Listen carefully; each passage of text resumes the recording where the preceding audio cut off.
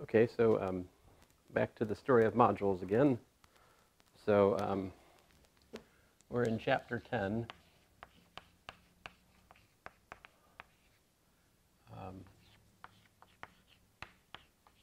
Of Dummett and Foote, 3rd edition.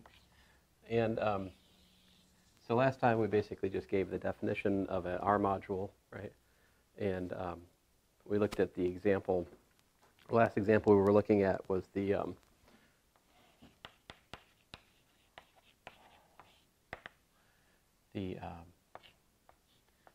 FX module corresponding to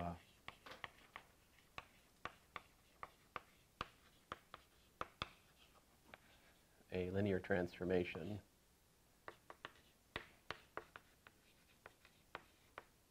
T, which is, mapping from vector space to a vector space, right? And let's see here. So the rule was simply this: if we have polynomial f of x, right, and we want to act on the linear transformation T, well, that gives us, we want to act on, I've lost my way. I'm trying to remember what my set was. V is a vector space over F, T is linear V. Make V into, so V the set FX module with, so just to be clear, the set on which we're defining in our action is the vector space, and the ring on which with which we're acting is the polynomial ring, right? So to make sense of a polynomial, So the polynomial acting on the vector V is the polynomial of the transformation acting on the V. Now these parentheses I just put in are sometimes omitted, So here, so if f of x is like a0 plus a1x plus anx to the n, then f of t means a0 times the identity on V, right, plus a1t, an t to the n, where powers of an operator are defined in terms of composition, right? Like, for example, t squared acting on V, what's that mean? That means t of tv, right? Okay. And let's see here. What was a submodule? Do you remember? A module like built from like a subgroup, subset of V. Yeah, submodule of M equals to V would be a subspace in this case, right? It's an additive subgroup of V. We'll say a subspace W, right? On which W is naturally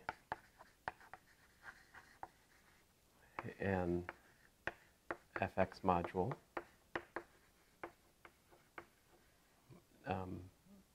defined by T.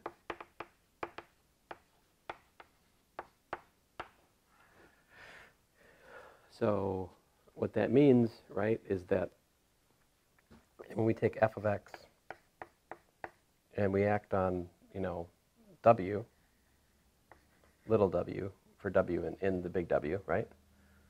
That's going to be what? That's going to be f of t, right?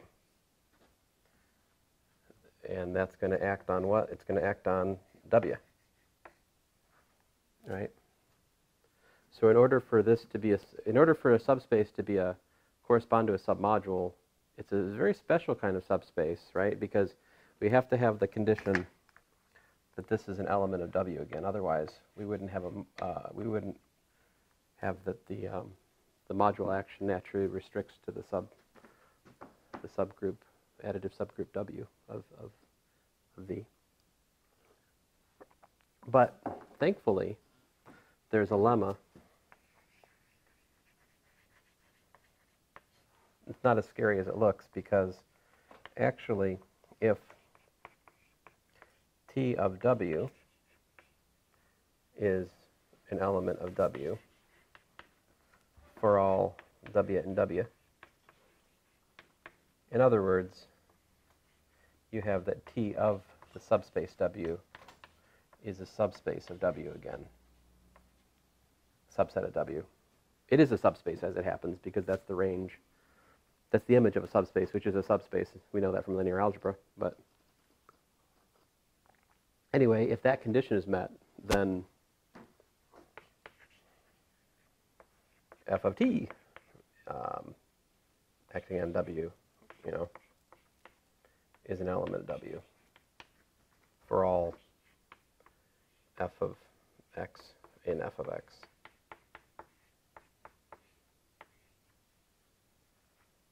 Right? Because if you think about it, what happens when you think about higher powers of t, like I'll just show you a sample calculation just to think through it, like t, let's just look at t cubed to be specific. T cubed of W would be what? This would be T of T of T of W. That's what that means, right? But if we know that T maps W to W, then T of W is just W prime, where W prime is, again, some element of the subspace W, right? So we've got T of W prime, which is, well, T of W prime prime, let's say, because this is, again, an element of W using the fact that W is what's called an invariant subspace of T. But then, once more, using that W is an invariant subspace, we have that this is itself an element of W, right? And so I've showed you how to do it for the third power, but you can just as well do it for an arbitrary power. And then, because of linearity, we can get it for a polynomial, any polynomial. So, definition. So we have a couple of different goals going forward in here. Let me just state those for a second. So one of our goals is just to gain an introductory understanding of what is a module, and like what can we say about modules. All right, so just basic module theory. Then our other goal is to understand how that interlaces with our theory of vector spaces in linear algebra. Like, how is it different? How is it the same? What can we learn about vector spaces from this study? And then, of course, the other side of things, so that's kind of chapter 11. But it's a little bit twisted, because really chapter 12 is modules over a PID, which is a principal ideal domain. So the theory of modules over a principal ideal domain is most beautiful. There are classification theorems there. Like if you have a module over a PID, you can say up to isomorphism what it looks like. All right, so chapter 10, we're going to talk about what we mean by isomorphism of modules, which is similar to isomorphism of vector spaces, but there are some surprises. So that's like, so this is the rub, is to really understand the more technical results in chapter 11, you need the machine that's in chapter 12. So chapter 11 is kind of a throwaway chapter. It's just kind of like, here's vector spaces in 20 minutes, like if I was to write the book, I would probably have like chapter 10 like it is, and it wouldn't be as awesome as theirs, of course, and then like chapter 12 would be chapter 11, and then chapter 13 would be, okay, now let's go back to vector spaces and see, like, but it would be kind of boring too, because it would just be like, oh yeah, that's linear algebra. So those are the things I'm wrestling with and how to present the material, right? But the thing is, once we're done with chapter 10, we're going to flip actually over here to this book, Manifolds, Tensors, and Forms. And in here, there is a really cool, like 10-page presentation of homology and like the calculation of a particular module that describes the shape of space. So we'll be able to see like how to calculate the cohomology groups. I mean, the homology groups rather of like a sphere. So we'll do that. It takes me about 2 hours to do that justice. But to best understand that, we should finish chapter 10 first. So that'll have to be after the break. Okay, so definition. So what I'm doing right now sort of feeds into the question of how does modules better help us to understand, how does modules help us to understand vector space ideas better? And so this is kind of the fundamental example for that question. But this is the definition. So if T is a linear transformation from V to V, and W is a subspace of V with T of W, subset of W, then W is an invariant. I should be more specific. What kind of invariant? The invariance has nothing to do with V so much as it has to do with T. So it's a T invariant.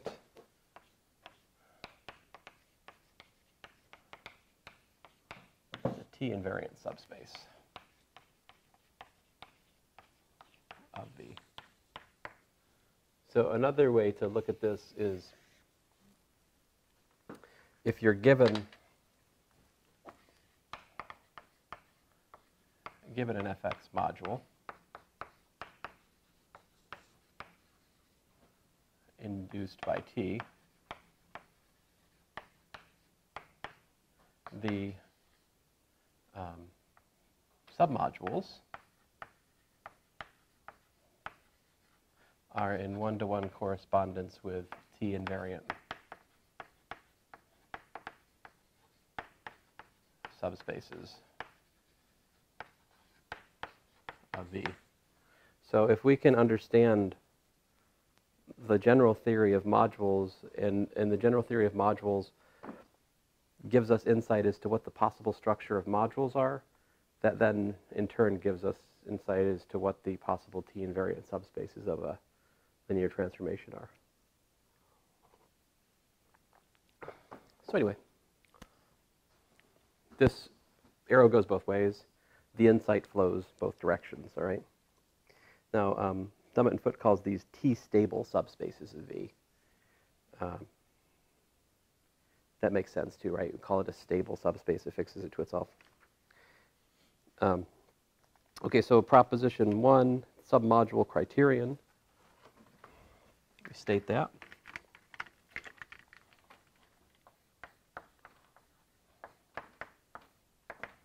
So what's the submodule criterion? Let R be a ring and M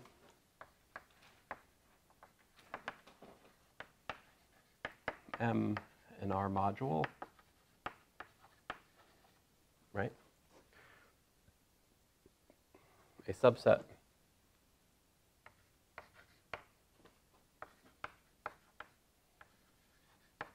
N of M, all right, is a submodule of M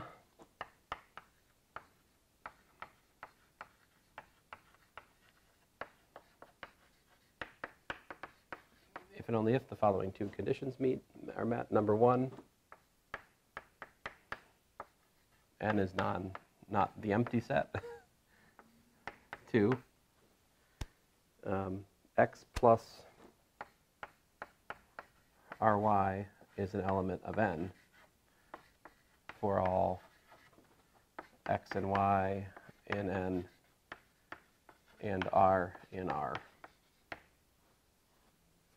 So you can recognize this, right? This look familiar?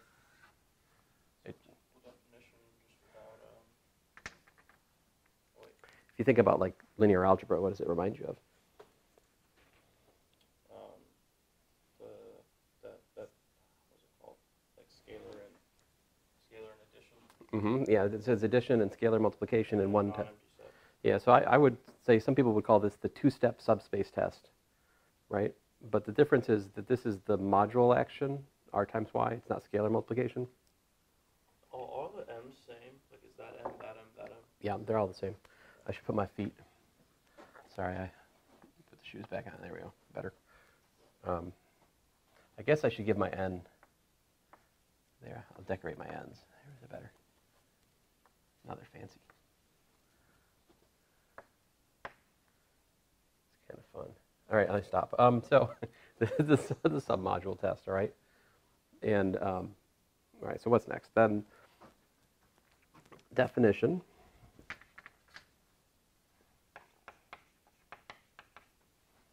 All right, let R be a commutative ring with identity.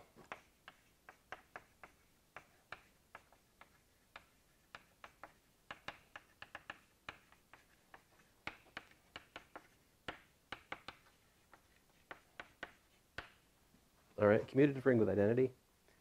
And R algebra, or a ralgebra as I like to call it, but my students do not. A ralgebra is a ring A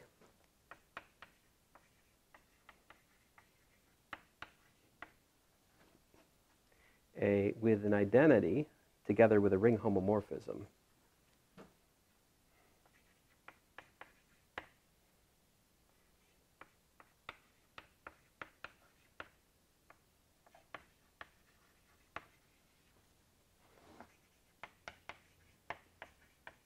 Homomorphism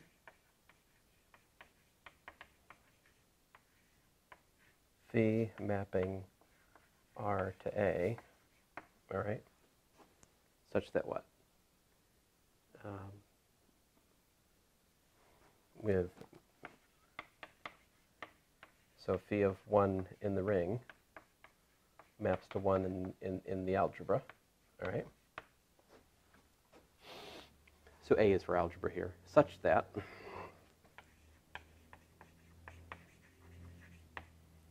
f of R, oh, sorry, he used F, I'll use this as, I'll go letter F, there we go, F, such that f of R is contained in the center of A.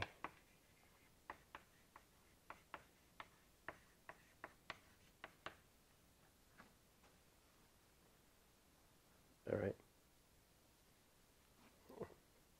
What does that mean, center of A?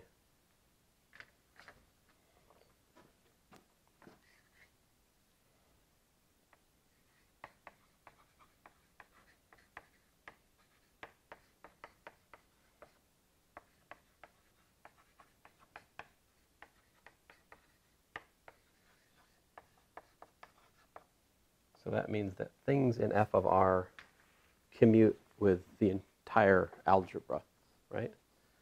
So, you know, my undergraduate research project is pretty much all about real algebras.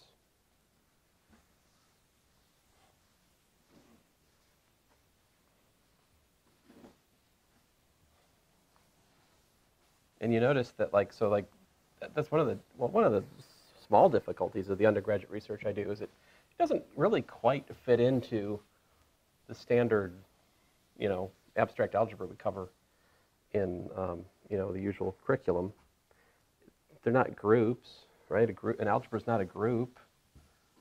I mean, it's a ring, right? But how much time do you spend talking about rings? So that's anyway. Not usually fields either. Let's see here. So, for example,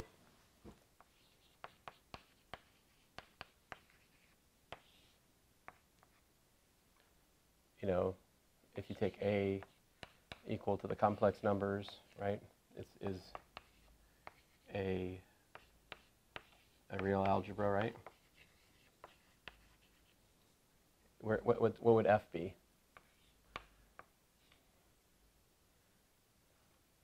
F of x is just equal to what? X plus I times 0, right?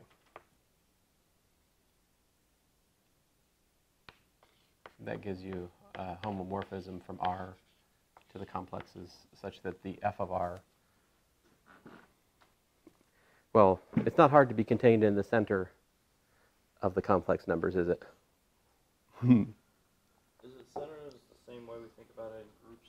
It is, yeah, it is the same ideas in groups. Let me give you one that's a little bit less, you know. So you could look at A. No, I was just thinking, like, we define the center as a group as like stuff that commutes with everything. Yes, the stuff that commutes with everything, right? If it's a ring, isn't it all? Oh wait, no, it's only if it's a field. Let's see here. Of course, he's got a bunch of examples. Any ring with identity is a Z algebra. For any ring with identity, a subring of the center of A containing the identity is in our algebra. For example, the polynomial ring R of X is in our algebra. Polynomial ring in a number of variables is in our algebra. The group ring, RG, for a finite group is in our algebra. Let's see here. So he's got some nice examples written down here on page 343. Let me see if I can come up with a little bit more exotic example. How about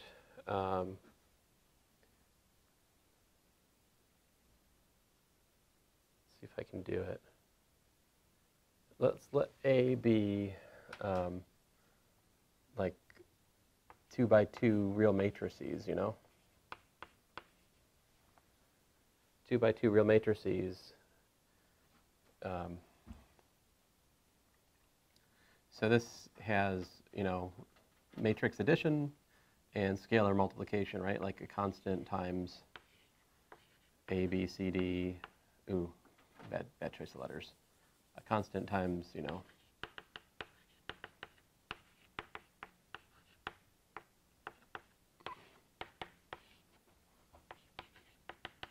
so that defines the module action. See, scalar multiplication of 2 by 2 matrices. This is an R module.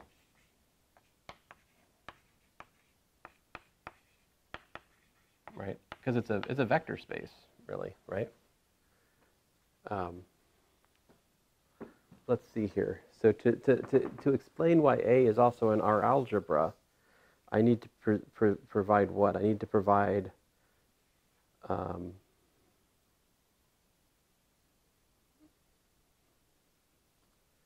well, first of all, A's got to be a ring, right? Is this a ring? So that's, see, well, no. What I'm saying is a vector space is not necessarily a ring, right? A ring has an addition and a multiplication like that. You don't look past this. This says that there's a way of multiplying things in A, right? So what's the multiplication in A here? It's just no, easier than that. So if you have let's say big X and big Y in A, then XY, the ijth element of it is the sum k equals 1 to 2 of x I k y k j. In other words, matrix multiplication. So that's the formula for matrix multiplication. But I mean, that's just column. The dot products of the columns, yeah. So, but here, of course, note, this is a more interesting example than example 1 because, of course, xy is not necessarily equal to yx, right? Like you don't have to have, it's not a commutative algebra. Excuse me, it's not a commutative ring. It does have identity, right? What's the identity? 1001. Yeah, 1001, great. So to show that A is in our algebra, I have to provide a homomorphism, right, to the center of this algebra. What is the center of 2 by 2 matrices, right? What is the center? of our 2 by 2 with respect to matrix multiplication. Stuff with diagonal. It is stuff with diagonal. It is actually that. You can prove that this is a homework exercise. It is lambda. I'm not sure I made it a homework exercise. I'm saying it could be one. But it is lambda times 1, 0, 0, 1. Well, trying to remember. You might be able to have different numbers on those. I'm trying to remember. See, now I'm a little fuzzy. I think it's just scalar multiples of the identity. Yeah. Well, here's a question. If I had 2, 0, 0, 3, does that commute with all other matrices? So if I have this, No. is this automatically equal to, let's see, because if it's not, then I know I remembered, right?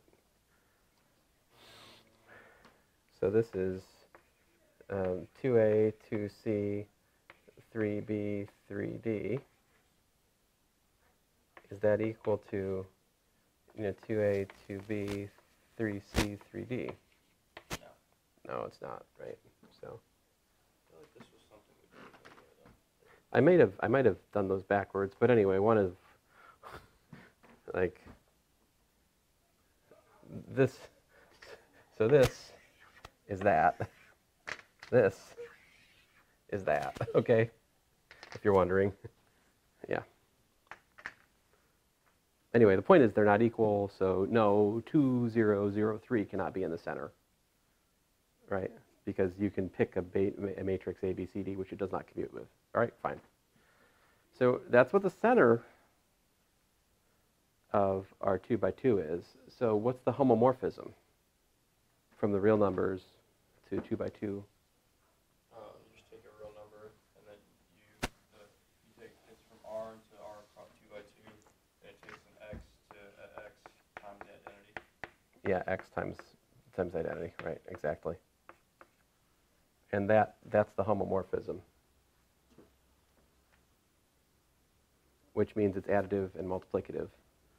So yes, indeed, 2 by 2 matrices form a real algebra in the technical sense defined here, yeah. And does it form a complex algebra? Well, no, it doesn't, right? It's not a complex algebra. You can find a subset of 2 by 2 matrices which form a complex algebra, which is isomorphic to the complex numbers, right? Like if you take B, or let's say M, equal to the set of things of the form A, B, A minus B, B, A, like that, yeah? Such that A and B are real numbers. Then you can prove that this subset M, right? You can prove that this subset M is closed. This is closed under matrix addition and matrix multiplication, right? It's closed under matrix addition and matrix multiplication. And also M is commutative, right? So this is actually so this is interesting. You're like, wait a minute, I thought you said that the matrices which are commutative in the 2 by 2 matrices were just scalar multiples of the identity. Well, be careful. I'm saying these are the matrices which commute with everything, right? Yeah. Which is not to say that you can't pick other subsets of 2 by 2 matrices which commute among themselves. Yeah. So this commutes within itself, right? That's weird to think that like the complex matrices, or the complex numbers are a subset of R2 cross 2. Nevertheless, this is an algebra with respect to matrix multiplication, addition, and the homomorphism in this case is just this guy.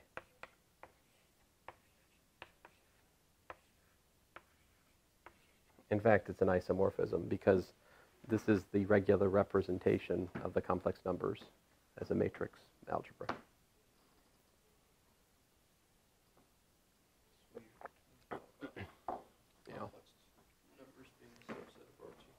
I know it's, I mean, I don't think of complex numbers as 2 by 2 matrices either. But of course, this is not the only algebra which is possible in the complex number, or in the 2 by 2 matrices, right? If I just erase this minus here, and erase it here, then this 2 by 2 matrix algebra is not isomorphic to the complex number. It's the hyperbolic numbers. Yeah. And the hyperbolic numbers are another example of an R algebra. All of my associative algebras are real algebras like this. Okay, anyway. Another kind of very greedy example is just given by endomorphisms. I should mention that example here. Let me erase. I'm going to erase all this, okay?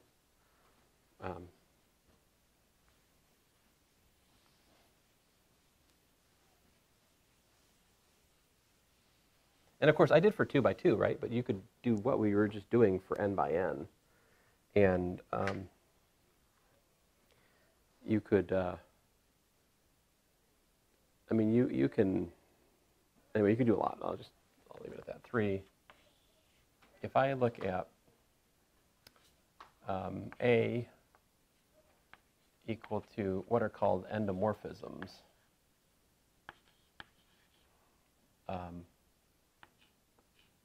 I'll keep with the real numbers for the moment, right?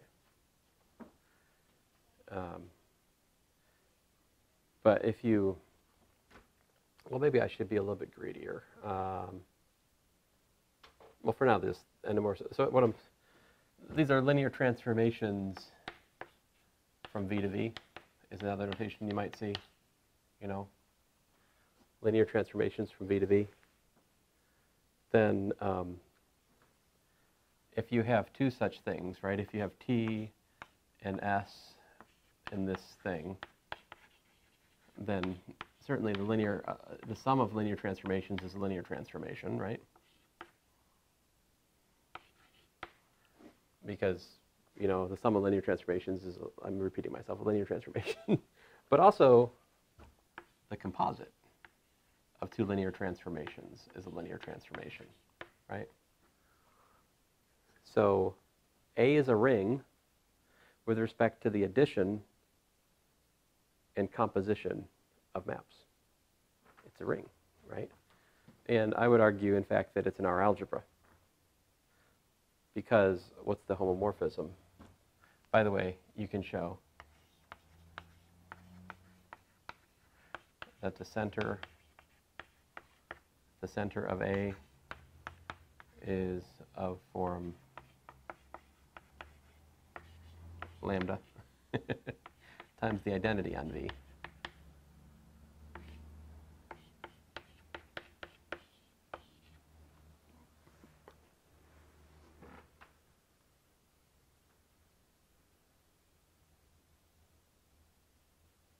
That is the first time you work that out, it will require some effort on your part to really come to terms with this. That the linear transformations which commute with all other linear transformations under composition, they're just scalar multiples of the identity. That's all that's possible.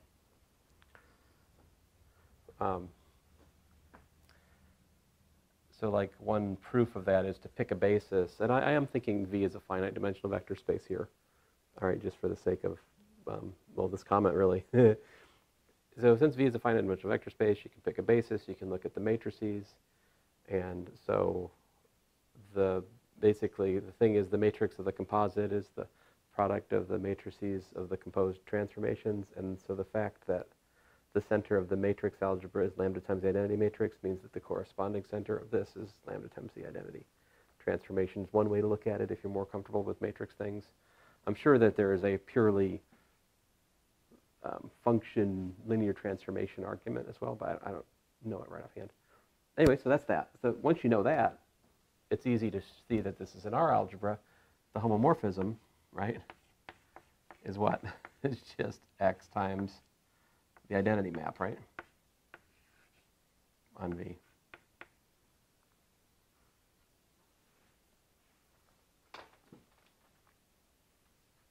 So There you go. All right, let's work a homework problem. You're like, work a homework problem? What's this world coming to? Yes, I think this homework problem is worth working. So number 8 on page 344, an element M of the R module M is called a torsion element if Rm is equal to 0 for some non-zero element R in R. So let me erase all this and start at the top.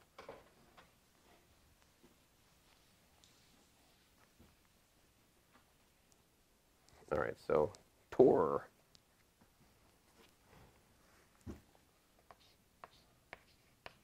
What is the torsion of M? Torsion of M is equal to M in the module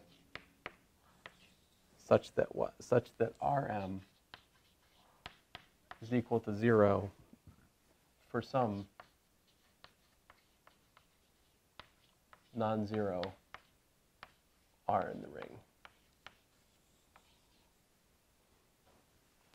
This is the torsion of a module, all right?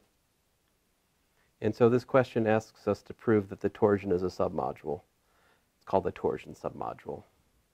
And it says, give an example of a ring R in R module such that the torsion of module is not a submodule. Oh, excuse me, it says there's a condition there. If R is an integral domain, then the torsion is a submodule. So it says, give an example of a ring such that the torsion of M is not a submodule. See, if R has 0 divisors, show that every non-zero R module has non-zero torsion elements. All right, so these are A, B, and C. These are some tasks to get us a little bit more in tune with this concept of a torsion, the torsion of a module. Okay, so let's do part A. Maybe I should just let's look at an example actually before we do anything else. And I always go back to vector spaces because that's my happy place. If I think of M is equal to a vector space, right? And that vector space is over R equals whatever field the vector space is a vector space over, right? So here the module action scalar multiplication. What's the torsion of M in this case?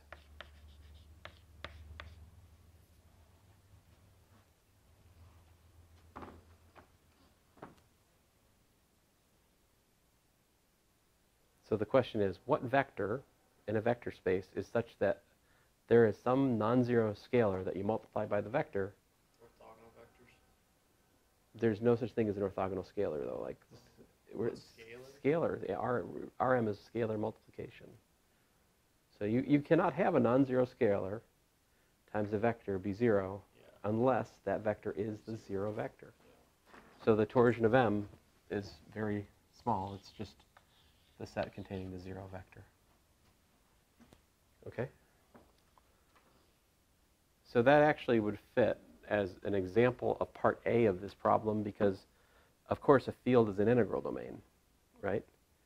But this is the kind of most stupid, one of the stupidest kind of submodules, the trivial submodule, right? Here's another example.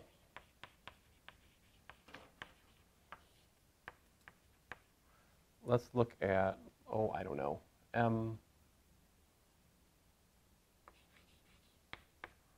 equal to Z mod N.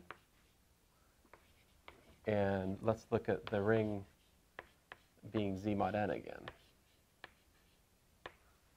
So that's something you can do. Any ring is a module over itself, right? Because you know the module addition is just addition of residue classes, and the module action is just multiplication of residue classes, right? So now the question. So now let's think about this one. What's the tor of Zn here? We'd be looking for, let's say, M. Well, let me not use M because it's too much like N. Let's say X in Zn, right? Such that, for some Y, I'll use A, such that A times x is equal to 0, right? For some a, non-zero a.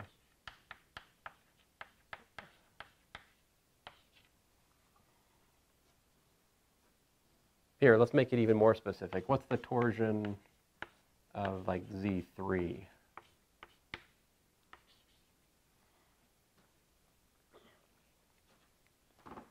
And then, so, 0 times 1 and 0 times 2. And then you got, I'm sorry. Yeah, 0 times 1, 0 times 2. But they're non-zero, right? I don't think anything multiplies with itself to get. No, 2 times 2 is 4, so. Is 4 0? Yeah, 4 0. 1, 2, 3. No, it's not 1. No, I think it's just 0. I think, yeah. I don't think anything's in the torsion of Z3. Except for 0, right? Mm-hmm. Yeah, I think that's right. How about the torsion of Z20?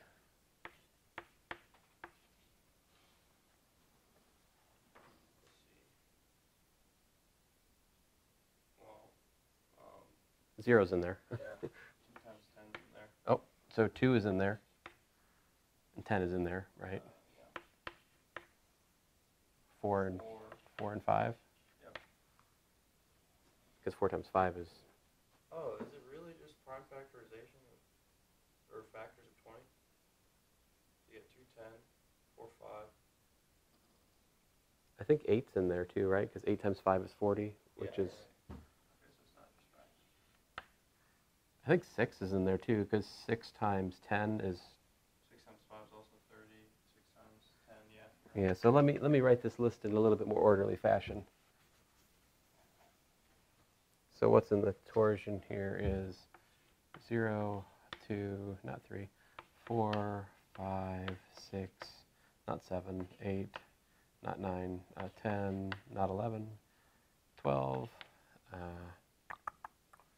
not 13, 14, 15, 16, not 17, 18, not 19. There you go.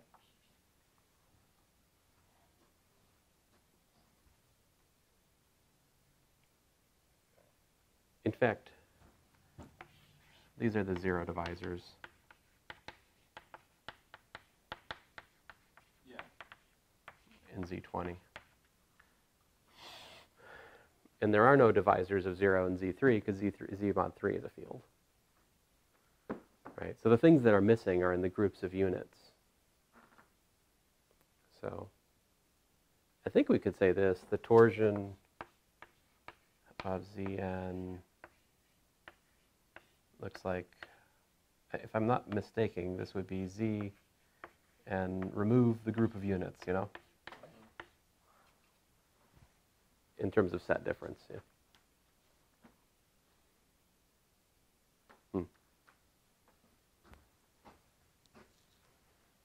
All right, so can we prove it's a submodule?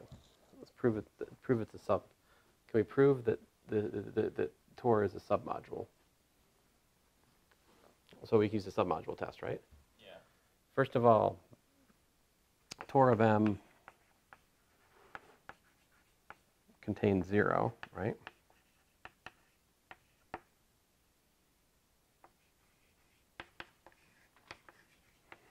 Thus, the torsion is not equal to the empty set, right? Now, assume R is integral domain. See, that's part of part A. It says assume R is an integral domain. Okay? Right? So assume R is an integral domain, and let's try step 2 in the submodule criteria, right? Okay. Let X and Y be elements with torsion, which is another way of saying they're an element of torsion of M, right? And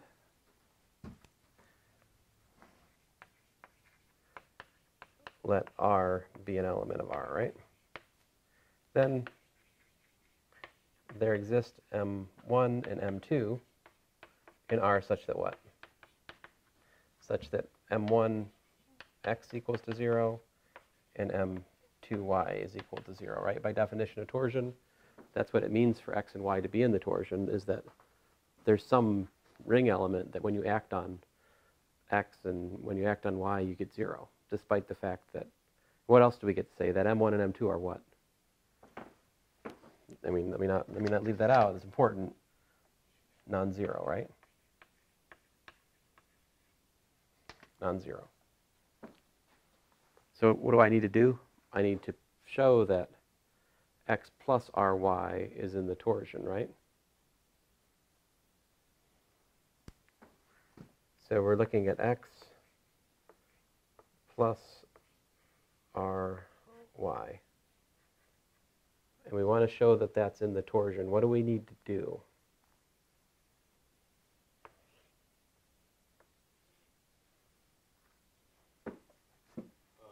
We have to show that x plus ry is in the torsion. Yeah, what does it take to show it's in the torsion, right? I would say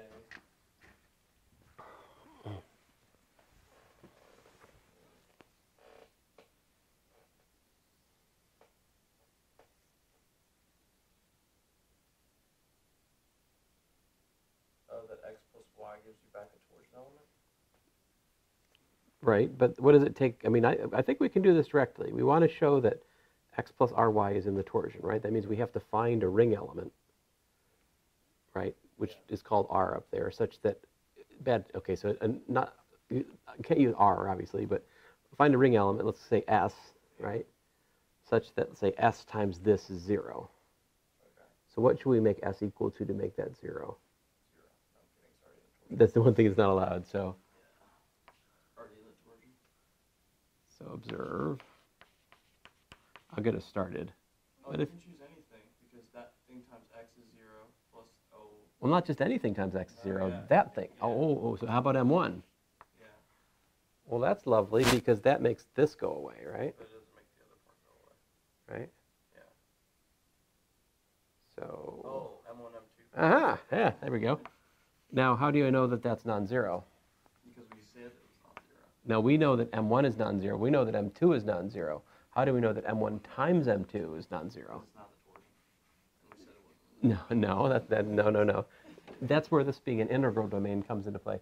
Integral domains are commutative rings with identity that have no zero divisors. If the product of this was 0, that would contradict it being an integral domain.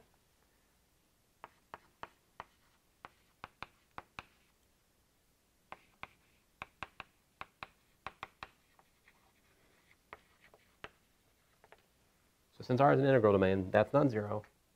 And as you pointed out, that gives me commutative, right? So M2, M1x plus R, M1, M2y, right? And that, 0, 0, we get 0. Therefore, x plus ry is in the torsion. So thus, by the submodule test, we have proved that the torsion is indeed a submodule in this context. All right? And yet, the torsion, when we're outside of this context, is not a submodule, right? Like, is Zn minus Un a submodule? I don't think it is, because if you look at this, right, is this closed under addition? No. 4 plus 5 is 9. Yeah. Right? You can take the addition of zero divisors and get units. It's the funny thing, right? And this, even in linear algebra, right, if you add together invertible matrices, is there some invertible? You should be like, I have no earthly idea, because the concept of invertibility is a multiplicative concept, which doesn't interface that directly with multiplication. So, but anyway, so that's part A of problem 8. So part B B was give an example of a ring R and an R module M such that torsion of M is not a submodule. I think we did it here, right here. Right? This is the example for part B. Part C, if R has zero divisors, show that every non-zero R module has non-zero torsion elements. Let's think through that for a second, yeah? So if R has zero divisors,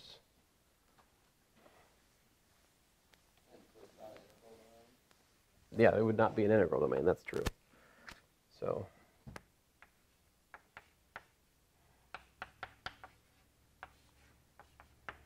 if R has zero divisors,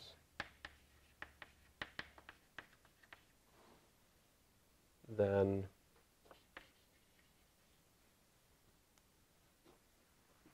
what does it say? Then every non-zero R module has non-zero torsion. Then every non-zero R module M has torsion of M not equal to just zero. I mean, it's got more than just zero in it. And it says, what did it say? It says that, well, it just says it has non-zero torsion elements. So can we prove that? So if R has zero divisors, that means that there exists, let's say, A and B in R such that A not equal to 0, B not equal to 0, yet AB equal to 0, right? So let X be an element of M. How do I know such a thing exists? X is non-zero. Well, it's a non-zero module, right? So there's at least one point in the module that's non-zero X. Then AX is in M, right? Because it's the definition of module action, act by the ring, still on there. And BAX is equal to 0. Thus, AX is an element of the torsion M.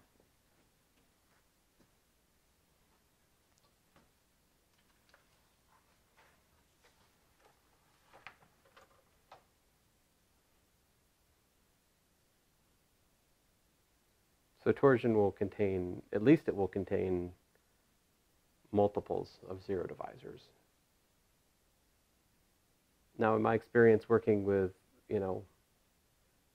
A calculus and such, I have seen that all of the nasty stuff comes from zero divisors times whatever. So this is, kind of tells me like this torsion idea is somewhat in tune with capturing weirdness, right? This torsion, it's not that interesting. No, the torsion in physics is 0 for general relativity. At least it's possible to find a torsionless metric. You can always choose, like the Levi-Civita connection, I think, gives you 0 torsion. But in contrast, the torsion, even in flat superspace, is non-zero because of the anti-commuting coordinates. But that's a different kind of torsion. But different, but yet not, because it does, the vanishing of torsion kind of speaks to some sort of lack of exoticness, if you will. It's the usual thing, the torsion being 0, well, from my perspective, but I guess from another person's perspective who works on things with torsion, you'd be like, well, no, torsion being non-zero is the usual thing, right? All right, so next up. Moving along here. This will come back. This is a major part of the story in chapter 12. That's why I want to seed your intuition for it now. So next up, he talks about R module homomorphisms. What does it mean to have a homomorphism of R modules? What do you think? So if you have, yeah? Well,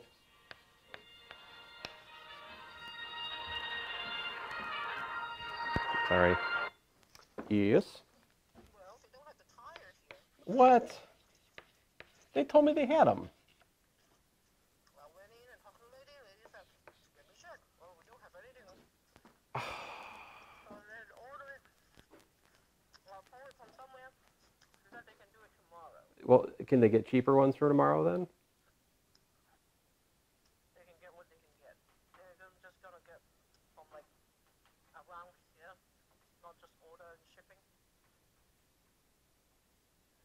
Okay. I think I'm gonna just go to Sam's by myself and just ask them because Yeah. I can call and then nobody will ever answer the phone. I'm sorry, dear. All right, well, call me back when you know more. Or I can go to the tire engineer and say, hey, have these, you know, what did they quote you again? $680. 680. I'm gonna go to Sam's and then I'm gonna go to tire engineer. Oh my God, I park at the side of the You got to go to that service road thing. I'll let you drive. Can I go from behind the building? As far as I know, no. Oh, But I haven't tried, so I don't know for sure. But just the orientation of my car, I'm gonna have to back out this way. no, well, I'll let you back out. Bye bye. Well, that is. I called them to ask if they had tires. She went over there. They won't have any tires. What? Anyway, M&M R modules. Sorry about that. M&M R modules. So what does it mean for these to be R module isomorphic or homomorphic? So what does that mean? What is an R module homomorphism? It's a mapping F, right? yeah. That goes from M to N. And it preserves the R module structure, right? So that means, first of all, it's additive. It's a homomorphism. It's a homomorphism of the additive group structures of M&M. In other words, f of x plus y equals f of x plus f of y. That's the one thing, right? And also f of r times x is equal to r times f of x. Notice, though, to be clear, that this is the module action of R in M, whereas this is the module action of R in N. Okay? And in principle, those could be quite different, right? So, does it fix things in the ring? Does it fix things in the ring? I don't know if that even makes sense to operate on the ring, because it acts on things in the module. But R's in the ring.